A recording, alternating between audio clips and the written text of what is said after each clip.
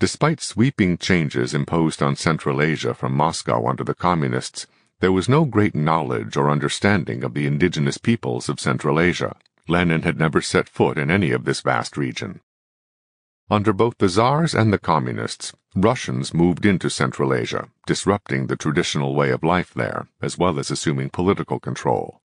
The herds of animals, on which so many nomadic Central Asians depended, found less and less area in which to graze as Russians took over land and reorganized the economy.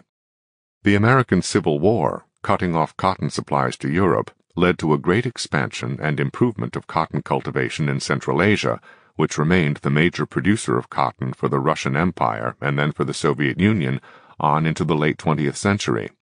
This and other agricultural ventures in Central Asia had serious environmental side effects, however. By 1990, the shrinking of the Aral Sea, due to the demands of various crops for water, caused its surface to shrink to little more than half its previous size, and its volume of water to much less than half. If Tsarist conquest was disruptive to the traditional societies of Central Asia, communist rule was traumatic. The Civil War period following the Bolshevik Revolution took a heavy toll among both people and animals in Central Asia. In the brief period between 1917 and 1920, the number of livestock in Central Asia was cut in half. As for people, the famine of 1921 to 22 is estimated to have taken almost 1 million lives among Kazakhs alone. Collectivization under Stalin, beginning in the late 1920s, was likewise catastrophic for man and beast alike. Collectivization in Central Asia meant forcing nomadic peoples into fixed settlements, which was often fatal to herd animals that required huge grazing areas.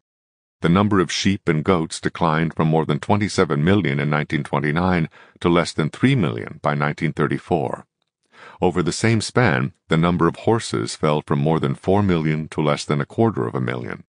Among human beings, the number of Kazakhs declined by nearly 900,000 from 1926 to 1939, some killed resisting collectivization, some succumbing to famine, and others fleeing to China or Afghanistan.